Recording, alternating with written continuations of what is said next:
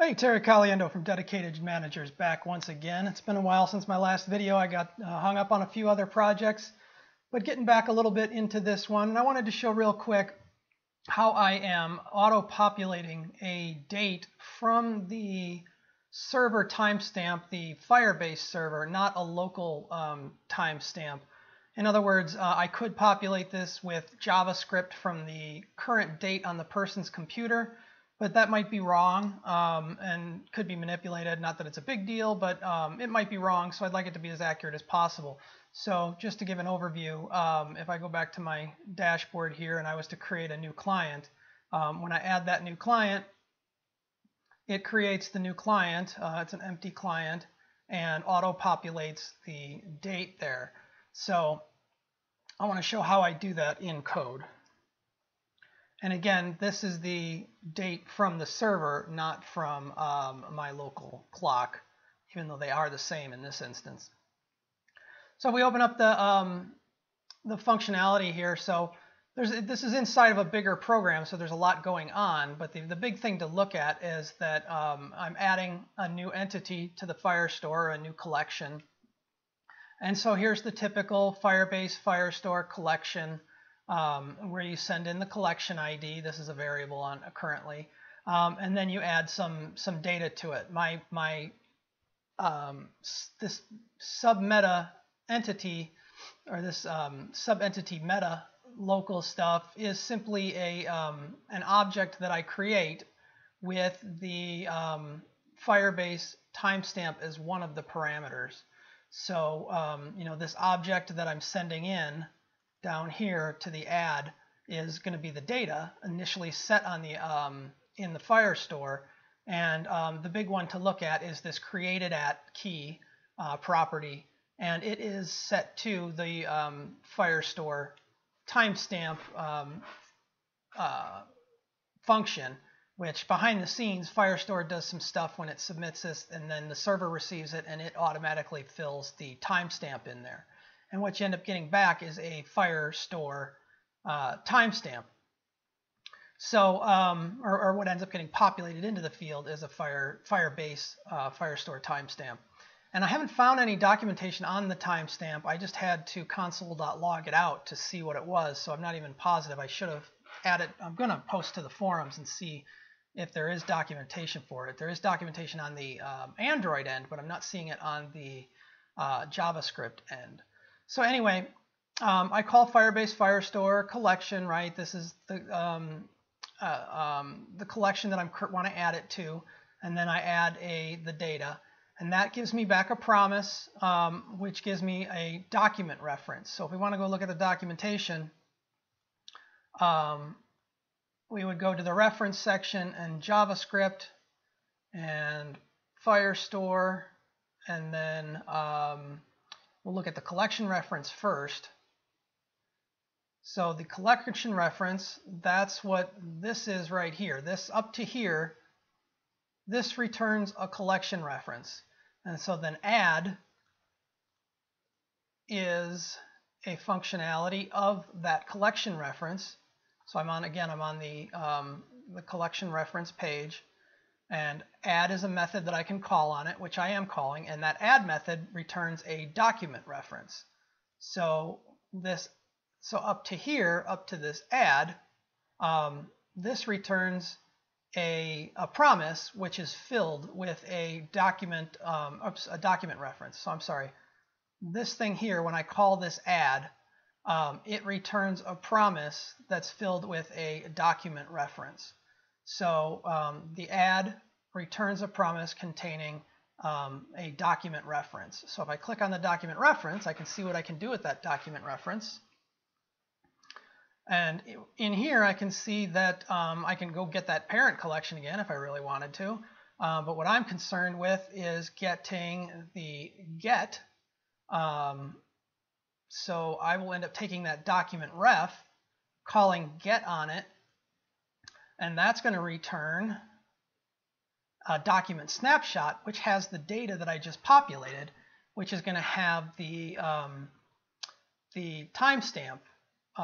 This timestamp here right here, right, was set in my object that I'm sending to the add function. So now that information is now stored in Firebase, and after I add it, I'm getting the document back. I'm getting a reference to the created document, but now I have to go and this ref is the reference to it.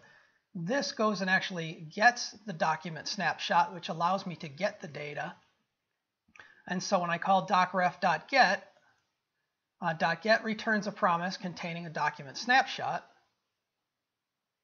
and document snapshot allows me to get the data, which is all the data, or I can just get a specific field name, and that's actually said right up here, .data or .get field. So what I'm doing is I'm taking that document snapshot that's returned from the get, and now I'm looking for the field created at, and that's the field that I created up here that I sent in down here. Now I'm calling the server and saying, hey, go get me the contents of that field. And that returns a Firestore timestamp, which is not a typical timestamp. It's actually down to the nanosecond. So I have to call the seconds on it, and then I multiply those seconds by 1,000 because the date object, so this is going to get put into, I'm turning seconds into milliseconds, and then I'm putting it into epoch milliseconds because it's the seconds is since the epoch, typical Unix timestamp. And then I'm sending that to date because date expects milliseconds and this is returning seconds, so I just multiply by 1,000 to get that extra 3 zeros on there.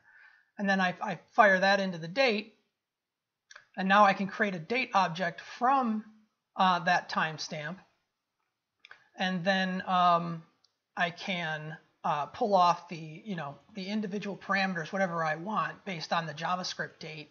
Here I am getting the date, which is simply the get date function. So that's my 16. The month comes back as 0 to 11, so you got to add 1 to it, but the month is in the middle and the year is in the beginning. So that's basically what I'm doing, is I'm pulling off the year from the date object, the month, and the date. So you can format that however you want by pulling off whatever you need from the date object. So I create a new date, I assign that to current date, and then I manipulate it to get my pieces by calling certain functions, and then I create a string that has that particular format that I want. But you could do anything with your format here. If you wanted slashes, you could put slashes in between, dots, whatever. You could reorder it, whatever you'd wanted to do. And then what I do in my function, so really that's the for the grand scheme of things, that's the way to do it.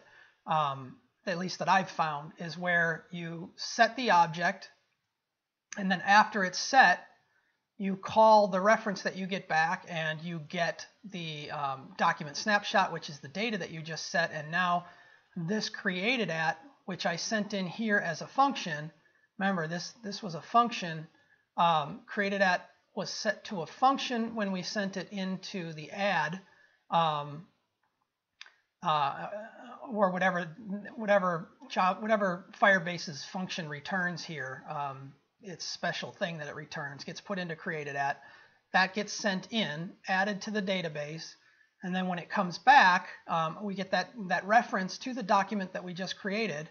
So then I can just go and get the actual document snapshot, which contains the information.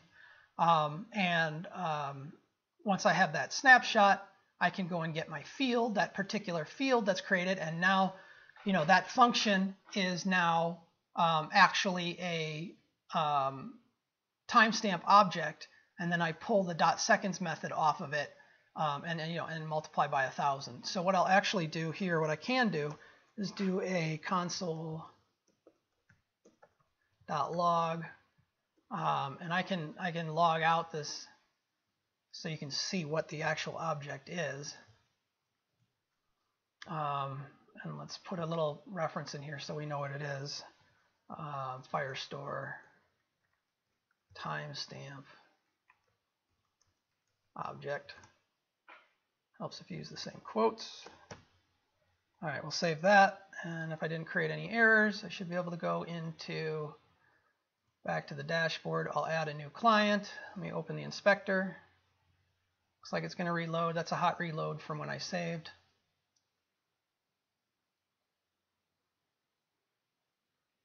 It's a little slow. And so now I'll do the add new client. Let me get to the console. Add new client. Oops, got to type it right. That figures. Where did I put it? This is where you wish you could go back into recording a couple seconds. Console. Now let's try going back to, it's probably going to auto reload.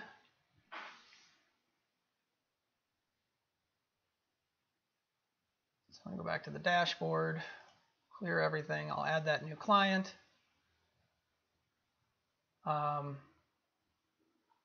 We can see that the date was auto-populated, and what did I call it? I called it Firestore timestamp object.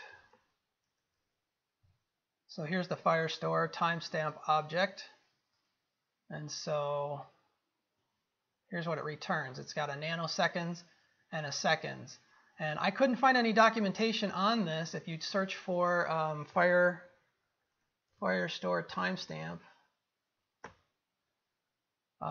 you get this, but it's in the, oh, there it is. Go figure. All right, so here's the methods. I should be using then something else. I could just be using from date. All right, so I took a break there for a second because I had to go and research this, and actually I could have made my life a lot easier, a little bit easier. Yeah, instead of using the